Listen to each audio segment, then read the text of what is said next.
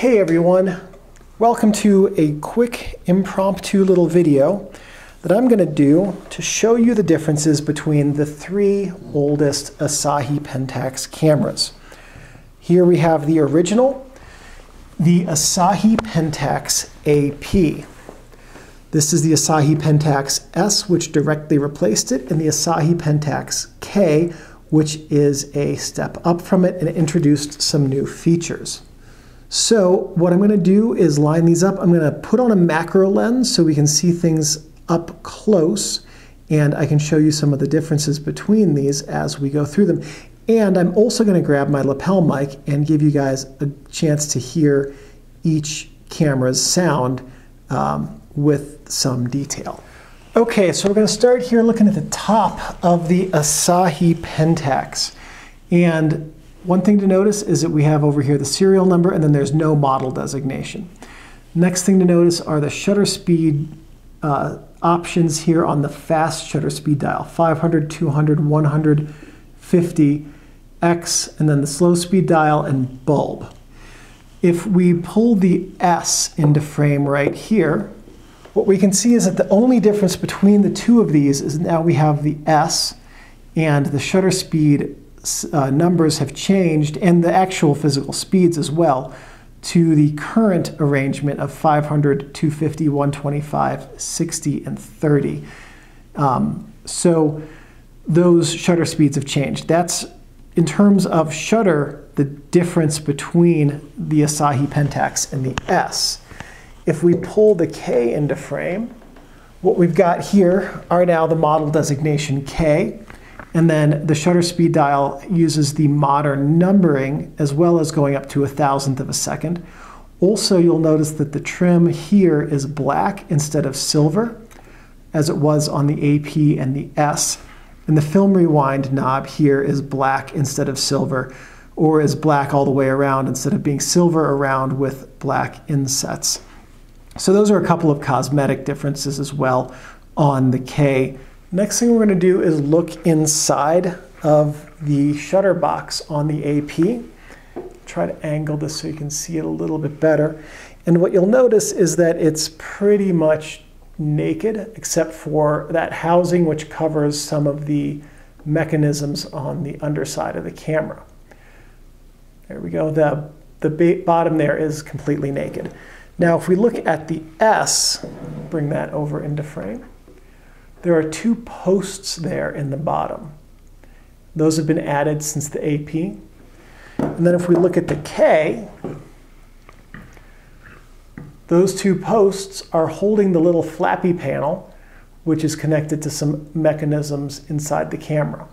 So my suspicion is that the main difference between the AP, the S, and the K in this regard is that those posts had to be added to the manufacturing process so that the K could have the flappy panel, and then they simply left the flappy panel off of the S. I think a solid question worth asking is if the S could be modified to have a flappy panel. I don't know the answer to that. That's it. Those are the differences between the Pentax K, the Pentax S, and the Pentax AP. Oof. I mean, the cameras are otherwise identical. Insofar as I can tell, the top plates all seem to have the same casting. The chassis all have the same layout. All of them have the same eyepiece that lacks viewfinder attachment grooves right there. They by and large use the same rewind knob and so forth, with the exception of the K having a slightly different one. There's a lot of, appears to be from the outside at least, a lot of part interchangeability between them.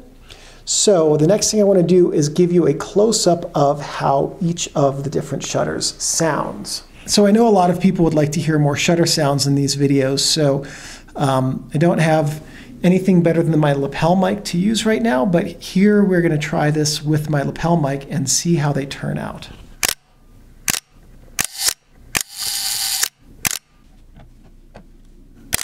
You know, I think that the S might have an even nicer shutter sound than the AP does.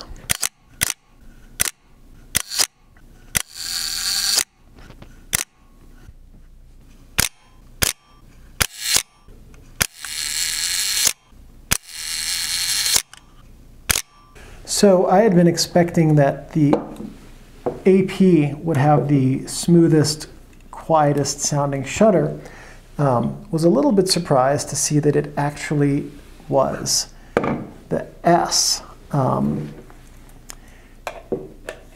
the K had a very harsh, almost standard Spotmatic sounding shutter, which I definitely did not expect it to sound so much louder than the other two when compared to them right next to each other. So those are really the differences between the three cameras. The differences are small, but back in the day, these types of differences would have been considered monumental between trim levels because the differentiations between different makers and models were significantly less than the differentiations are today. So if you're a Pentax collector trying to figure out which one of these to get, go for the K. It's the most common, it's the most capable, and it's the easiest to find. And for most collectors, not me, the K is the first one that they can find. For me, the AP was the first one that I found, and the S was the last. I think that sounds right. Anyway, if you're a collector who also likes to use cameras, realistically, there's no reason to have all three because there is so much overlap. And if you have the K, you have everything that these ones can do. The only difference really being that the K can use more lenses. In fact, it can use all of the M42 Takumar lenses, and it's the only one of these three that can. That's that quick rundown on these cameras. If this video was helpful and answered some questions about these three different models of camera, then please leave me a thumbs up and lets me know that I'm putting together content which is helpful and useful for you. If you have questions about these cameras or the differences between them, please leave them in the comments section below, and I check my comments every couple days or so. I'll get back to you. If you have photos you've taken and you are an amateur photographer with any of these cameras, please leave a link to that below. I'd love to see your work. If you have ideas for future videos, please let me know. And if I have the technical equipment and the know-how, if I have the technical knowledge and the equipment, I'm more than happy to make those. I've filmed like 7 videos tonight. My brain is shot. I'm sorry that I'm butchering the closing. Anyway. Lastly and most importantly, thank you everyone for watching, and I will see you in the next videos.